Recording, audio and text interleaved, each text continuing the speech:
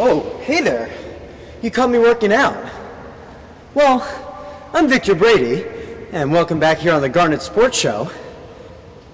Speaking of running, there's Jacob Phillips, our top cross-country runner here at Swarthmore College. Jacob. Hey, Victor. How you doing today? Pretty good. How are you? You know, see, do you have a couple of minutes to do a little interview? Definitely. All right, so we're here now with Jacob Phillips, who finished 10th at the Centennial Conference Championship meet and then 7th in the entire region. So can you talk about the difference between those two races, jumping up to the 3rd Centennial runner in the region meet? Well, I think the main difference was, the lack of 4 inches of snow. Somehow, I'm from Indiana, so I'm used to running in snow, and the Jordan Shillett, who won the Centennial Conference meet, is from Florida, and so I don't know how he managed to deal with all of that snow. But it was a tough race, and there was one downhill we went through, and I fell off the lead pack, and I never caught up from that because I didn't want to fall in like all of the snow, so I slowed down a little bit there, and I never made it back up to the group. So going into regionals, I stuck on that first group. The first 2 miles it was a huge pack. It was pretty fluid, and then right at the 2 miles, it settled into my place, which was 7th, and I stayed alone in 7th for the rest of the race. So it was right where I wanted to be, so I'm glad I could move it back up from what I did at conferences. Now you're preparing for your first ever NCAA championship meet, so what are you looking forward to with that? I'm just looking forward to a new kind of competition. It'll be exciting to start out with 100 other runners who are just as fast as I am or faster, and so it's really just going to be all in the moment. Who's going to go out, who's going to be able to take it, because all of these guys are going to be incredibly fast, incredibly competent, and I think it's exciting to run with that kind of competition and to be part of that level of competition.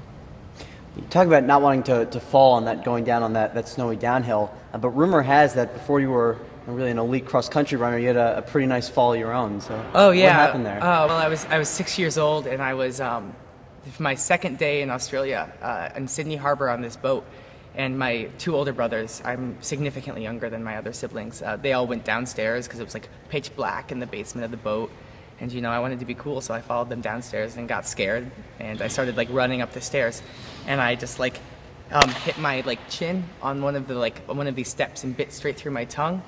Luckily, it managed to hang on by a string, and in a couple days it was healed, because your tongue's apparently the fastest healing part of your body. But I still can't taste bitter foods, or I don't have taste buds along the back of my tongue. It's all scar tissue. Well, best of luck in the NCAA championship meet, and thank you so much for joining us here today. Thanks, Victor. A quick ECAC weekend recap before we conclude today's show.